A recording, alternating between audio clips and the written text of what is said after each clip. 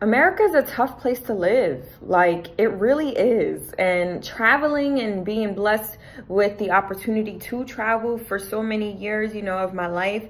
And I want to travel more, but when you're out in these other countries and you see that things are so simple and yet they're so happy. Why are we not that happy here? You know what I mean? Like, I know some people are, but for the most part, everybody's stuck in a rat race because they need to make it. You know, they want to stay above water. They're just trying to make ends meet. They want to feed their families. They want to make sure that they can drive their cars. You know what I mean? And get to work. There are a lot of things that we have to sit and be still about and nurture and think about how we're going to move up and elevate. So when I see this deep replenishment, retreat, rest, be held, nourish your temple, we need to do a better job of putting ourselves higher on your own to-do list.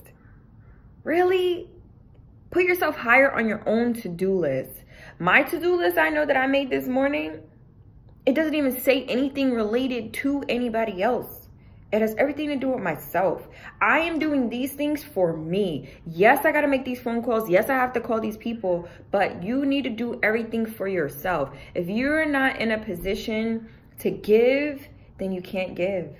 Go to the spa. Go take a walk around the block. Go do anything that's going to help you right now. If you got to go binge watch some shows on Netflix, I got like a whole bunch of shit I could recommend to you. I'm really weird, but I really love to learn. And anything is not fueling my spirit, anything that isn't nurturing my spirit, anything that isn't for me and my growth and my level of where I am right now, I don't want it, and neither should you. Have a beautiful weekend. Love you guys. Adios.